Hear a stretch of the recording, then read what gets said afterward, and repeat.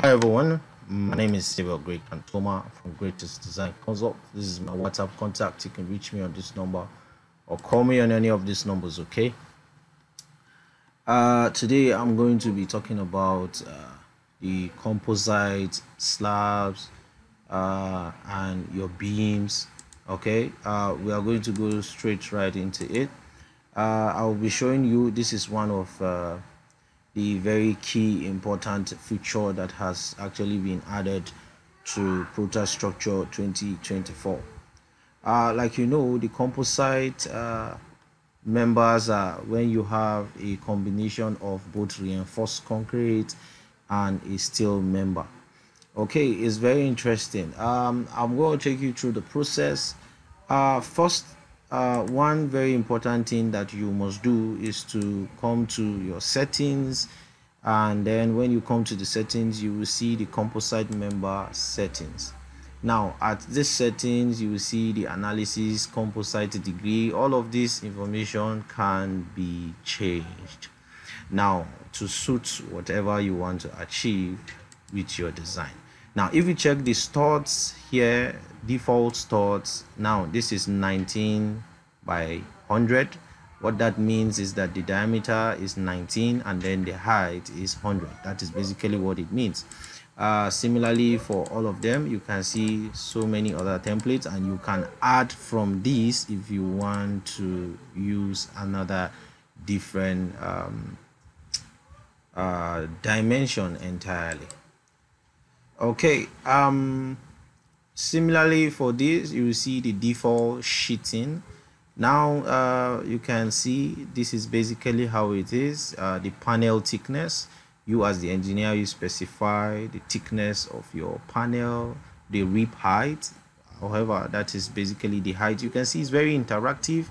Where you have the rib height, it tells you can see everything here based on the it is well represented. You cannot be lost. So whatever information you are changing here, you can see it in real time, and it's showing you by indicating where you can find that information.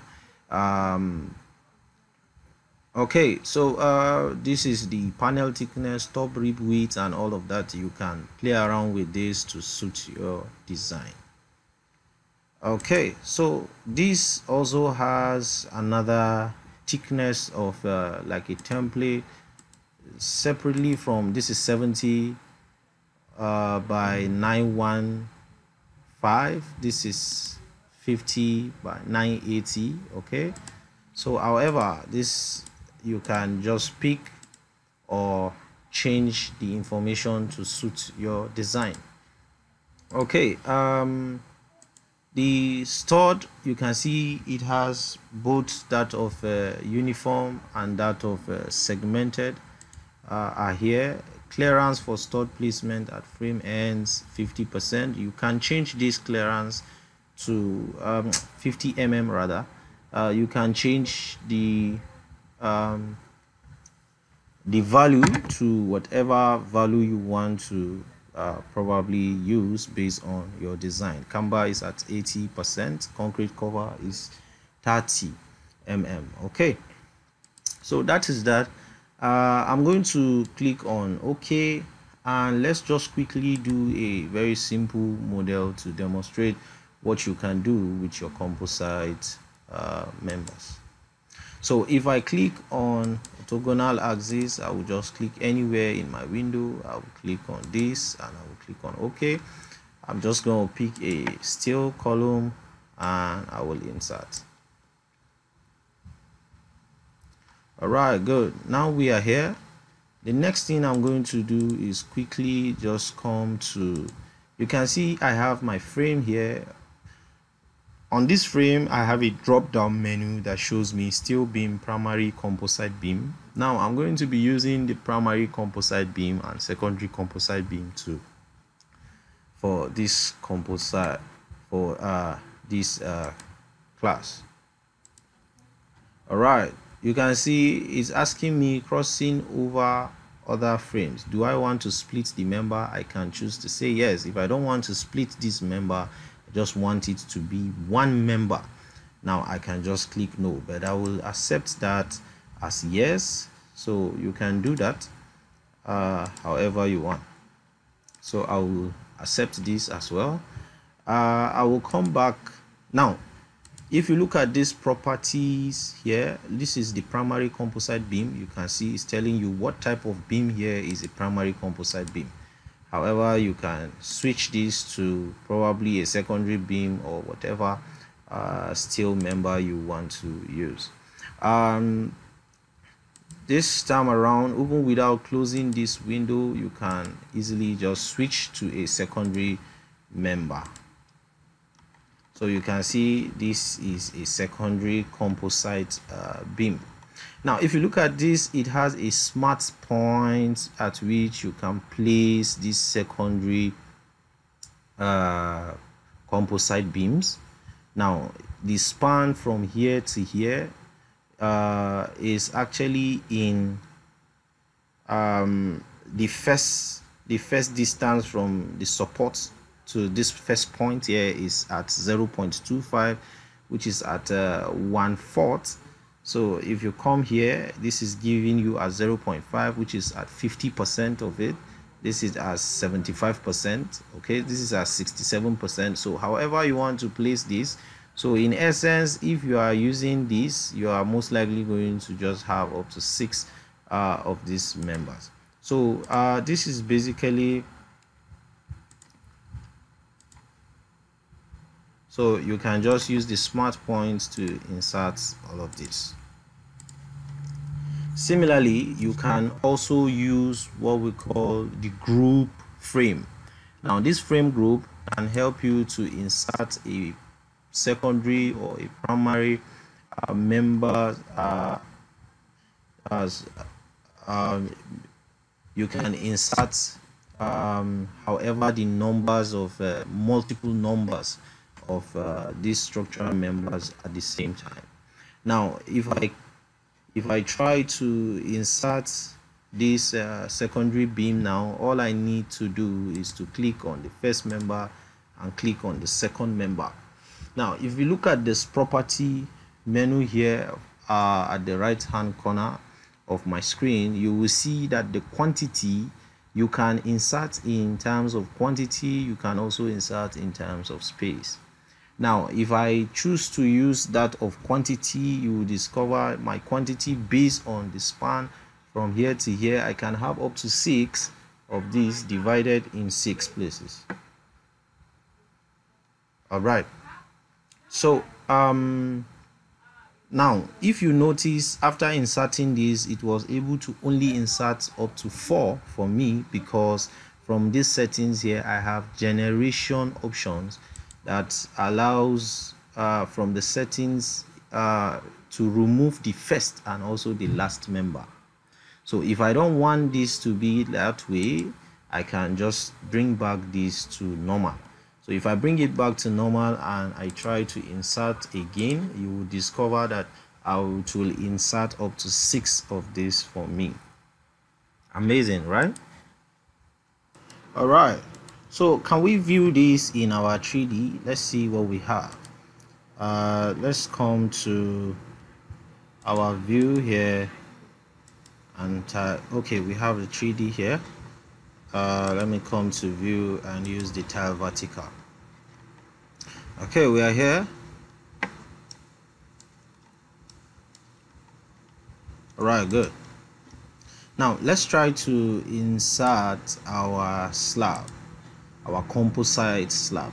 Okay, now if you look at this from here, you have the insert using 2 diagonal points, you have insert using end point. Okay, so this end point means you can easily insert these on an irregular shape. Okay, however the shape is, you can trace and go around that particular shape. Okay, so but let's do this by 2 diagonal points. Okay, and let's insert. Sorry, I will take that again.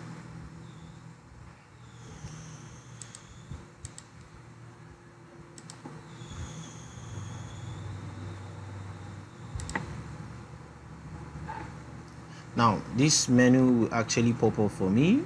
Now this is a preview of what you will have there.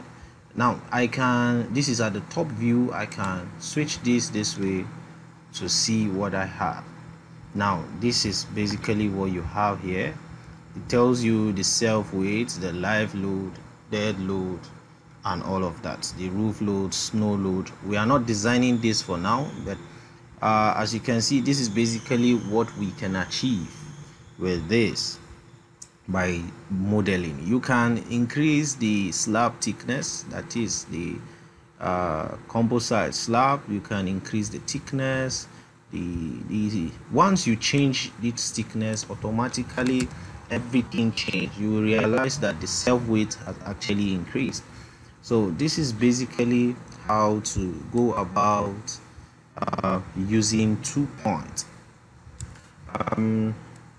All right, let's say for a case where we have maybe like let's say we have an irregular or okay, let's say we have this way. Let me do something a bit different. Primary.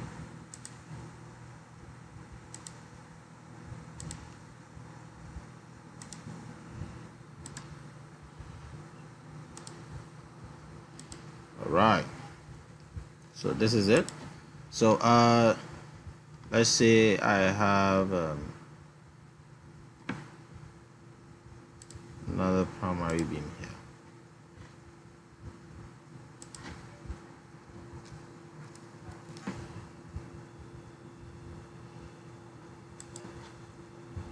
So let me just do something quickly. Let's have a secondary composite beam. Remember, this is at 0.7.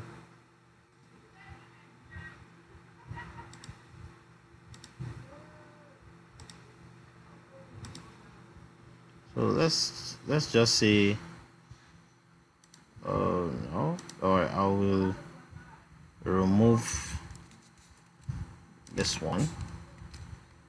So let's say we have this way, and I want to insert a composite slab. In this case, you know, the 2 points won't work, so I will have to use the insert using endpoint. So all I need to do is just to click this point, click this point, click this point, and it is inserted. So this is basically how to come about this. If you look at this, you have slab type, you have above the flange. Okay, so you can see there is a preview at the top there showing us what we have above the flange. So it's above the beam member, is entirely above it, but this level to primary beam flange, now they are actually at the same top level of the flange. Okay, so this is basically, so you can pick whichever one you want to adopt based on your design. Okay, so that is all you need to do, and once you are done with that,